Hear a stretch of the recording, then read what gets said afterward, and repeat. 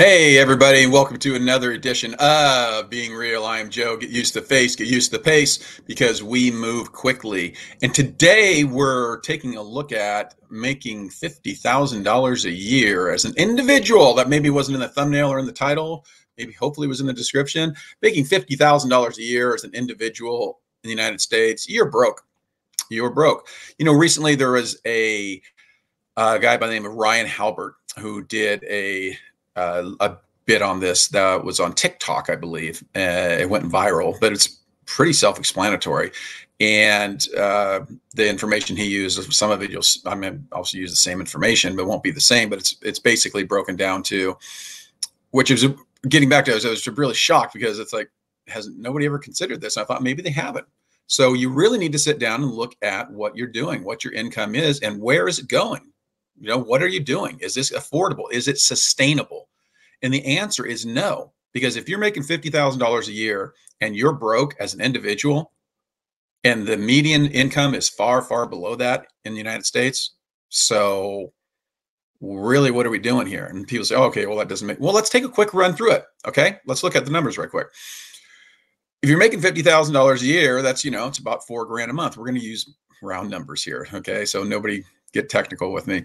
It's about, you know, $4,000 a month, give or take. So you're making $4,000 a month. Well, if you're only in a 20% tax bracket, that's a 20% total tax bracket, you're taking home $3,200 a month. So $3,200 a month. Well, if you got $1,500 in rent, which is pretty good rent, by the way, maybe you're surely not getting that in California.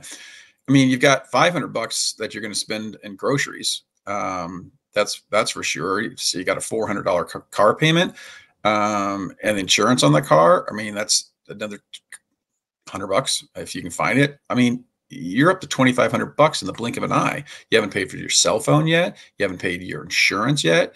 You haven't paid for your utilities yet. You haven't paid for all of these things. You get to $3,200 really, really quickly. I mean, we can walk through it again, but I mean, 1,500, half of it's gone in rent.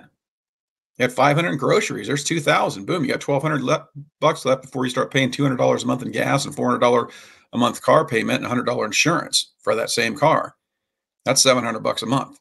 So you're 27 before you pay for any of your utilities or cable bill or cell phone or anything else. That $3,200 is gone, folks. And that's if you're not buying anything else. That's if you're never going out. That's if you're not doing anything to make life enjoyable. I know that sucks, doesn't it? Yeah, it does. So really, you know, what's the answer here? Because we're going into 2023, the inflation's getting worse. Your money's going to buy less, not more. I mean, how are people doing this now? Well, I can tell you how a little bit is, well, they've been putting it on credit cards, which is why we're at an all-time high. I believe it's $987 billion in consumer credit, unsecured floating credit. It's just blown up in the past year, by the way, over 20% in the past year. But the bottom line is, what can we do about it? Because we know what the problem is. If you can't live on $50,000 a year, and you can't, you surely have nothing to set aside. So what are you going to do when you're not making $50,000 a year? You have to do something about your income. You have to do something about your assets. So let's say you can live off the $50,000 a year. We just lined it out. You're going to spend every bit of it, and that's going to be living on a budget. Oh, by the way, I've got to back up just for a second. You know, I really, really enjoyed. I saw this. I saw I didn't actually see Mr. Halbert's deal, but there was enough of it on the news story that I got the gist of it. And it was really funny because the first people they went to quote were the Dave Ramsey people. You know, don't live in credit, don't worry about it, pay everything in cash, blah, blah, blah, blah. And they immediately started ripping into this guy, saying his numbers were off and that he could get his rent down by getting a roommate.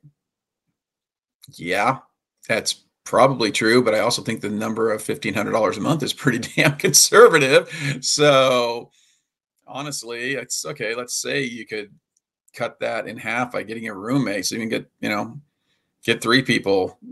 You're going to need a bigger house. You can't have a 1 bedroom. This was based on a 1 bedroom. So they were saying his numbers were off, and I'm sitting there thinking, no, they're not.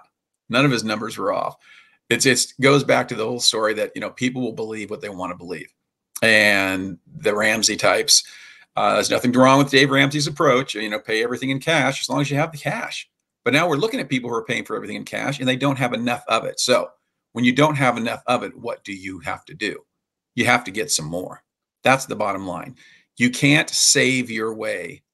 I'm sorry, Dave. You cannot save your way to fortunes. It just doesn't work like that. You can save yourself into the grave, or you can go make some money. So I would really prefer that you go and make some money. Take some credit risk. Go make some money. You only live once, folks. YOLO. What do you got? What do the millennials or the Gen X's call them? YOLO. You only live once. You don't have to take stupid chances. You don't have to take risky chances, but you got to take a chance. You got to do more than go to a 40-hour-a-week job and sit there and get your paycheck and go home and figure out how somebody's going to tell you how to save it correctly. Now, when you're making $50,000 a year, what are you going to do when you're married? If you have kids, folks, $100,000 is not going to raise a family anymore. Who's making $100,000 out there? Not many people. I mean, you know, in the pure numbers, yeah, there are a lot of people, but as percentages, not very high. So what do? We become in charge of our own destiny, and we create our own sources of revenue. We create our own income. It's what you have to do. You absolutely have to do it. So the question is, how do you get started? And that's what our video library is full of. So go check out all those other videos. But I'll tell you real quick, self-reliance, the number one key to success is yourself. And if you believe in yourself, you will succeed. Yeah, okay, I'm not being Tony Robbins here. And then you're probably thinking, yeah, that doesn't pay the bills. What else you got? No, I'm telling you, you will succeed. Every single person who I've ever worked with in the real estate investing market, for example, that has applied themselves has gone on to do great, great things. I've not seen one single person that applied themselves and dedicated themselves to being a real estate investor fail.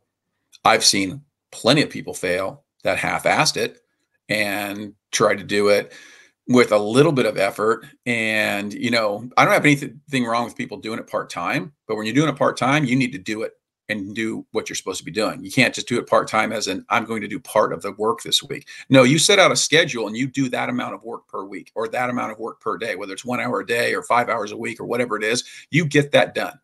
Whether it's 40 hours a week, I don't care. You get that done and you are going to be successful. The less time you put into it, the longer it's going to take you to get from point A to point B, but you've been surviving off this $50,000 a year or less already for quite some time. So you're going to be able to survive for a little bit longer. Come on over. Let me show you how to become a real estate investor. You don't have to have any money. Nobody's got any money. You don't have to have credit. You don't have to have any of that crap. And I'm not going to charge you to teach you what it is. Come over, check it out. Hit me up in the comments section if you want to have a direct consultation. Happy to give it to you. And we'll just acknowledge Mr. Halpert's right. Everybody's right. $50,000 a year ain't making it. Folks, $100,000 a year is not making it if you've got a family. Not if you want to live a lifestyle that you're actually going to enjoy. So this is the United States of America. Come on over, check it out, learn it for free. You only live once. For God's sakes, take advantage of it. Take advantage of my experience. It's free. All right. Talk to you soon.